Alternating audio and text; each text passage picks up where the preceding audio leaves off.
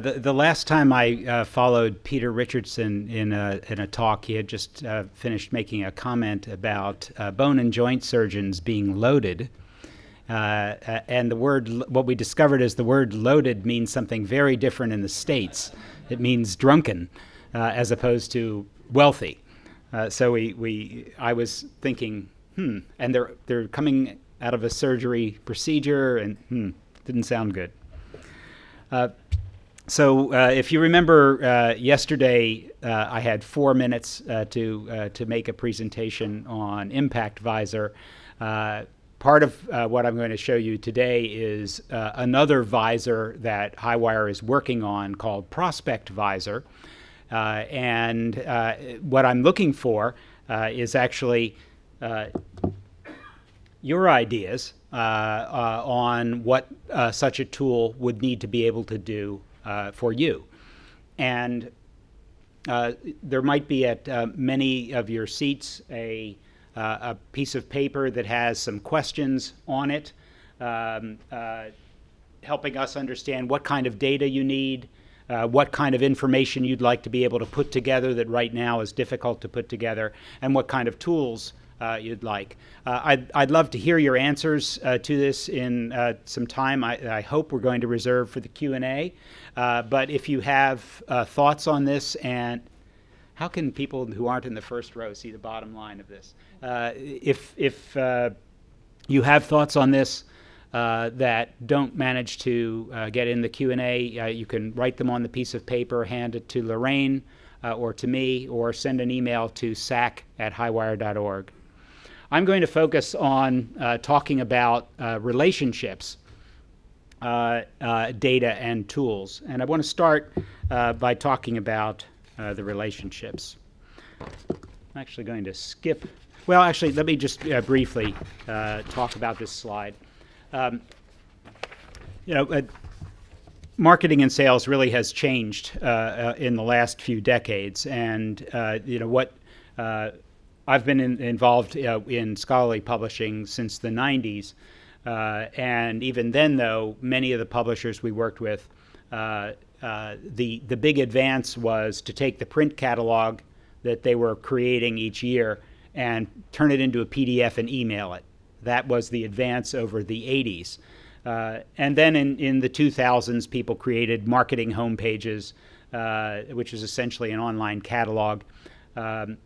But what I propose to you is that in the 2010s, the decade that we're in now, what you want to do is turn your marketing and sales efforts into relationship-oriented and data-driven, in other words, targeted, based on the knowledge that you have built into your systems. And I'd like to go over what knowledge I think you have in your systems, and see if that you can validate that, but also see what you can do with that knowledge.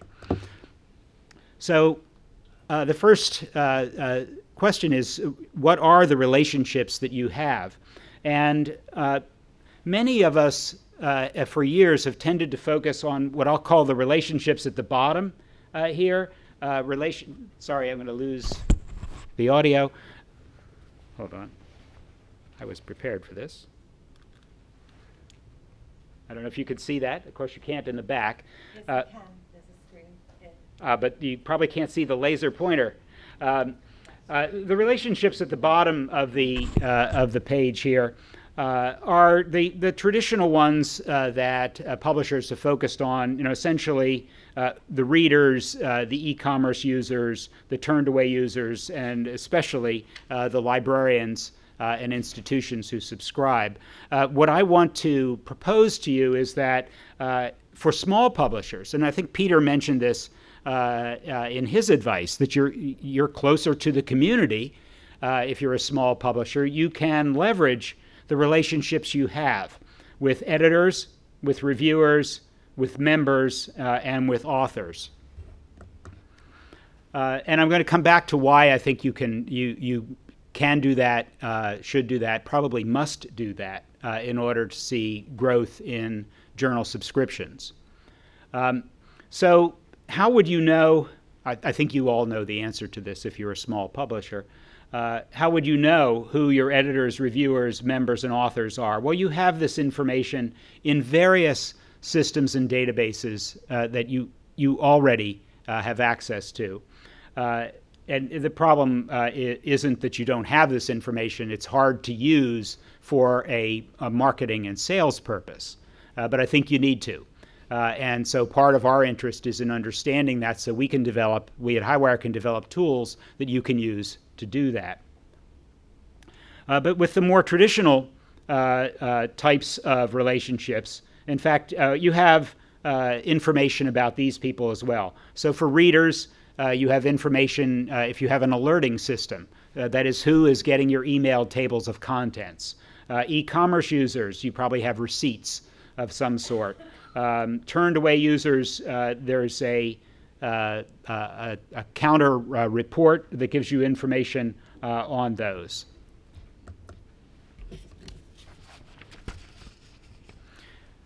And a question I have for you that I'd like to turn to in the Q&A portion is whether you've used any of these for subscription prospecting, and especially if you're interested in subscription prospecting outside of your normal territory, that is EU and North America. Can you factor these lists in some way to help you focus on other countries? Can you identify, if you will, the country of the person in each of these lists? Probably not in a fully automated way. In some cases you may be able to, but there'll always be some you can't. The reason I'm proposing that you need to focus on the relationships to grow in new ways is a comment that we've heard repeatedly from librarians, and this was actually confirmed at the SSP Librarian Focus Group last Monday in Chicago, which I attended, where the librarians essentially all agreed with one of their statements that we pay attention to personal recommendations from faculty only. That looking at statistics that tell them that they get so many turnaways from something they don't subscribe is not itself persuasive. That was an eye-opener to me because, of course, we were thinking that the counter JR2 was exactly for that purpose. But the librarians told us that it's a personal recommendation, which means that it can't be an automated email that an undergraduate clicks on a button on your website that automatically sends a recommendation form, that is a form, to an institutional librarian. It has to be a personal recommendation. It has to come from a faculty member. That's pretty significant because if you think back to those lists that I showed you earlier, they're pretty much all going to be faculty members. The librarians also agreed with the statement, if something goes on the list, something has to go off the list. So in a way, you have to be pretty persuasive, persuasive enough that they're willing to take on the burden of deselecting or deaccessioning something in their suite. I interviewed some HighWire publishers about how they approach this. And found that there were some common things in their workflow, and they were not what I thought they'd be. They attend to retention first. So they're looking at the JR2 report, for example. I don't know how many of you are familiar with JR2, but it's the turnaway report. They're looking at that report first to identify subscribers who are somehow being turned away. And what that will tell them is that a library might not have a complete set of IP addresses recorded. So they see this first as a customer service issue. But they actually rank it more higher than developing new subscribers or cross-selling existing subscribers. So I thought that was interesting. This is a society publisher, not very small in the cases I've got in mind, but they focus first on retention. Second is where I was surprised the most, is to develop new subscribers. I would have guessed that selling to existing subscribers would be easier and would, I mean, you already have a relationship, you know who to contact, you have data, etc. So I was surprised that this was third, but second was developing new subscribers. And I think the possibility exists to make this more possible is to cross-reference this kind of information with the other information I mentioned on the previous slides. In other words, editors, reviewers, members, and authors. And I think this is challenging. Even with ORCID, it would be challenging. Most of us don't have many ORCIDs recorded in our systems yet. I bet your member database doesn't have any of them. But we also don't have institution IDs. So even when you know who the individual is, sometimes it's rather difficult to figure out which institution. So how do you go from an institution that is of an individual to the institution that they are at? So that's part of the challenge that I think is ahead of us, and why I'm interested in hearing your suggestions on how you've done this or how you would like to do it. These are sample JR2 reports. I know they're too small to read, but they're for 3 institutions from a single HighWire hosted publisher. This shows the whole report. The part that's interesting and important in each of these is essentially the turnaways. So what this says is that for the particular institution, which was a science library, just called Science Library, there were 1,400 turnaways for a journal, a particular journal. The second example is actually from Stanford, having this many turnaways for some of the journals, which suggests almost a problem because I'm sure Stanford subscribes to these journals. And then a mining library having significant turnaways for a journal in biomedicine, which is sort of kind of interesting. So let me now turn quickly to what it is that we're working on at HighWire. I'll just show this to you briefly. I'd be interested in your feedback. Yesterday, as I said, you saw Impact Visor, which is for visualizing citation metrics and eventually usage metrics and social mentions. What we have going on now is early work, a prototype built, which I'll show you, not demo, but just screenshots of something we call Prospect Visor. It is visual and web-based. It integrates disparate information, perhaps not enough yet. And it's very much use case focused. In other words, we've focused on what are you trying to accomplish. Rather than giving you a big database of numbers, we've built essentially vertical tools. And what I'd like to learn from you is what other data and use cases. So this is the introductory screen for Prospect Visor, which actually puts all the information in a summary form on one page. I'll show you briefly what it is. There's a filter by the date of usage that you want to look at. Oh, by the way, these are all turnaways that we're visualizing here. So it's essentially a denied usage in this case. A filter by journal title. This is a publisher level tool. Information at the journal level for this particular publisher. They have 2, 4, 6, 8 journals on HighWire, and this shows different amounts of turnaways for each of them. Then the most turned away institutions. The colors here in the bars match the journal colors. A map that shows where the turnaways are, and then data that shows over time what the turnaways look like. And each of these supports a particular use case. The first one is drilling down to an institution. So the most turned away institution turns out to be an institution in Turkey.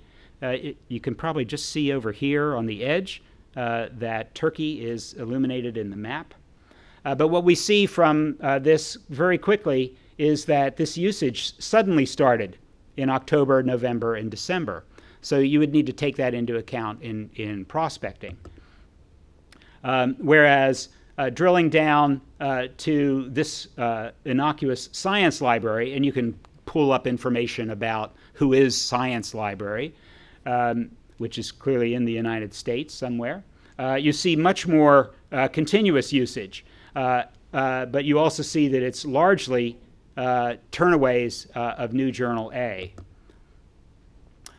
This is, instead of use cases looking for institutions, it's starting with a journal, highlighting a particular journal and saying, tell me the institutions that have most been turned away from this particular journal. You can see that this journal has more turnaways than all the others. And so it might be one you'd want to, in particular, go prospecting for. And from the timeline, you can see that its turnaways were dominated at the beginning of the year, and something changed later on in the year, perhaps more subscribers or less interest. Any of those are possible. Next is drilling down by country. You're going to imagine you're going to send a rep to Australia. So you click on Australia. It tells you what the top turned away institutions are there. You then click on Melbourne because it was at the top, and you see that, oh, this was just a spike in October. So maybe that's not the most important place to go. And in fact, University of Sydney might be a better place to go because it had more continuous set of turnaways. Then you go look in Brazil, and what you see is, unless you are working with CAPES in Brazil, you might as well not bother because that's where all of the subscriptions are, is essentially going through that national consortium. And that's it. So what I'd like to do is take the next, what do we have, 7 minutes, 5 minutes, to hear from you any reactions to the idea of developing, essentially trying to drive this through the relationships that you know with members, authors, editorial board members, editors, essentially picking those up and using them to make strong recommendations to institutions, especially, of course, institutions where you could show that there is a need. Does that resonate? Do you say, no, that's just impossible, or in order to do this, we need X, Y, and Z? Any feedback on that?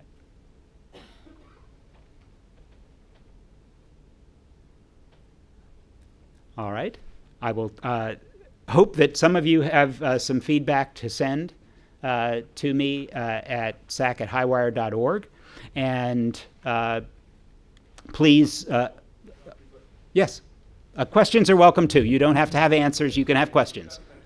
It does relate to, hello, yes, good. It's that single view I think everyone wants. I mean, I've worked for publishers where we focused on turnaways for 15 years, and it's nice information to have, but it's absolutely not, the single driver that makes the decision about, where to make a recommendation. You've said yourself about, the faculty makes a recommendation, not the statistic that says you've got 2 million users for one journal. Right. But what does resonate is when you deliver kind of a single picture of the relationship that institution has with that particular publication. So if you can deliver a shot of view that says, here is your usage, here's not just your usage, but here's your turnaround, and actually here's your editorial relationship as well. These are the number of authors that have submitted to your journal. Here are the number of referees, reviewers we've had, without naming the reviewers. Here are the number of readers we have for your journal. And here's the subjects. That kind of single holistic view is much more powerful than just these individual screens. And I've certainly had examples where we had to bring these together with clever sort of Excel programmers to create single views. If it's there and ready-made, it makes it a much easier sell. I like hearing that. That I think really reinforces what I was saying, that these relationships need to be combined with other information you have. From what we heard from the librarians, you can't drive subscriptions just with this kind of turnaway data. It's not sufficient. It may be necessary, but it's not sufficient. I asked a question once in the US conference. We had two journals, right? One was the most used journal in your institution. Undergraduates were giving thousands and thousands of downloads. And you had another journal, which was used by a really elite group of two people. But they just happened to be, one was a Nobel Prize winner and one was very significant. And you had to cancel between one of those two. What role do these statistics play in the decision as to if you're going to cancel one of those, which is going to go? It had no bearing at all. They had to support the Nobel Prize winner, and those thousands of undergraduates were going to suffer because their journal wasn't going to be there. Yeah. So you've got to have that single view. It's got to be more than just the usage, or more than just the potential usage, for it to become a meaningful message. I guess then the question back to you and to others is, how do you make the relationship data usable in talking with institutions? Because that, to me, seems to be a difficult problem without, essentially having people tell us what institutions they're at. Yes, sir. Yeah, I don't know if you can hear me in the back when I say that a minute or two once the microphone gets in. Stuart Maxwell from Scholarly IQ. And we focus on all sort of data and analytics. And the big thing here is about getting the different data sources and blending them together into one set. And you said earlier on that you're focusing on sort of the vertical tools, focusing on those, which is great because they give a release to it. The issue, though, is that if you can the reports, you're sending yourself down an alleyway, whereby if you then want to take, okay, what's my next steps? Well, it's okay, associated with whatever it is, CAPES or whatever else, who are those other authors there? Who are the people on the board? And the challenge often is that that's coming from metadata from other sources. And you need to be able to link that and combine it. You need to have those matching pairs. And often they will come from disparate sources that are built up over databases, over periods of time. They don't necessarily match together. You've got inconsistencies of it. And so dirty data becomes a real challenge in being able to do that. These will give you those sort of dashboard bits, but it's the diving deeper into it and making sure the data links that is your biggest challenge. The technologies are now out there to facilitate any size of data that pretty much anybody in this whole industry could think of to blend it all together. And other industries with far larger data sets are doing it. But the cleanliness of the data, having it in one place and then having flexibility to dive into it is the challenge. Because then you can answer those questions. Yeah, absolutely. They're all the matching pairs that you look for. So, you want it to be readable to an end user. So if I'm looking at the author, it's not necessarily an ID. I don't want to go off to another database to look at the reference of whatever that ID was. Okay, I want to be able to see it in a readable way to me. But that needs to have a matching pair to give it the ID. The ID needs to have it against the authentication. Okay, the authentication needs to have the type. Okay, are they a subscriber? Are they lapsed? Are they corporate? Are they institutional? All those other kind of profiles. You want to build that into that set of data. And they're the challenges, and without the clean data, it's a struggle. The great thing about it, though, is as you build that out, the data can drive you about where you need to clean it up, because it's those that have the biggest gaps is where you need to tidy it. So as you start to build it, that gives the opportunities to improve it. But often it's getting over that hump to say, okay, I can't do this because my data's not up to scratch yet. I can certainly credit the message that you have to put the data together. It's a key finding in the value proposition for ImpactVisor was that we were putting together data that nobody else had put together before. Data, not just citation data, which you can get from several sources, but metadata, published metadata, unpublished metadata, usage data, social mention data. Putting all that together was what made this a powerful product, and I'm sure the same is the case here. So maybe we can talk about what the decent data sources are for essentially mining your relationship information and turning out something that is not mostly dirt. Thanks. Mm-hmm.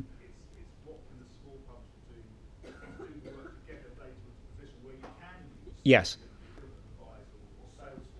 CRM to have that single view. That's the real challenge. I mean, how many small publishers buy Ringgold? I mean, Laura could probably say the answer to that. Or how many small publishers, can afford to buy these very, very good, very effective intelligence tools, which would be a big part of their overall expenditure. They can't. So there has to be another way for them to get into those systems.